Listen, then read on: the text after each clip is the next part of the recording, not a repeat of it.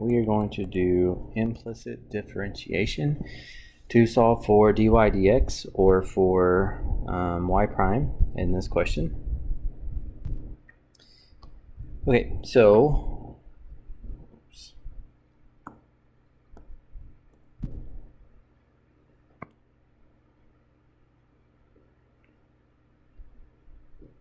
all right, sorry about that. So I've got 1, 2, 3, 4 different things I need to take the derivative of, and I'm going to take the derivative with respect to x on each one.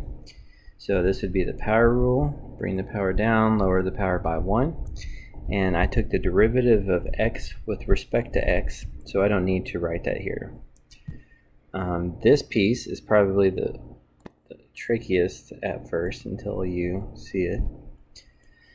But this is, we got two things here. We got minus, and this is x times y.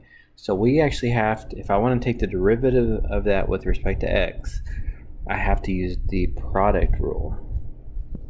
So I could take the derivative of y with respect to x, and so that would be like the y is the variable and then this is the constant. So if I lowered the power by 1, this goes away and you just get the constant. But when I'm doing that, I'm taking the derivative of y with respect to x. So I either need to put dy dx or y prime. And so that's me taking the derivative of this with respect to y, and now I can take the derivative of this with respect to x. So that would mean like the x is the variable and then this is the constant. So that would just be a plus y.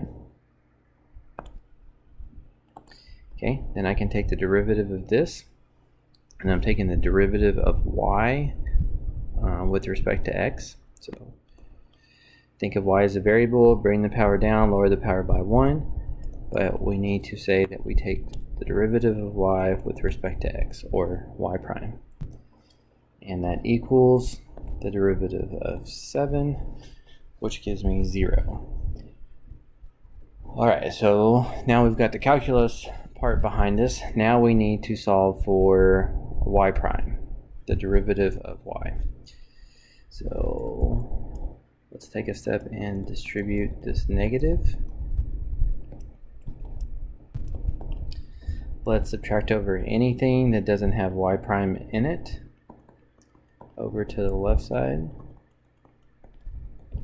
So if I subtract this over, this becomes negative 3x squared. If I add this over, this becomes a plus y. And finally, one more little algebra trick here. If this has a y prime and this has a y prime, we can factor it out as a GCF. And you might not see why I would want to do that at first. But you should here in just a second, because now I've got this times this. So if I want to undo timesing by negative x plus y, just divide both sides by negative x plus 2y. And so then there we go. Y prime equals all of this stuff. That would be our derivative of y.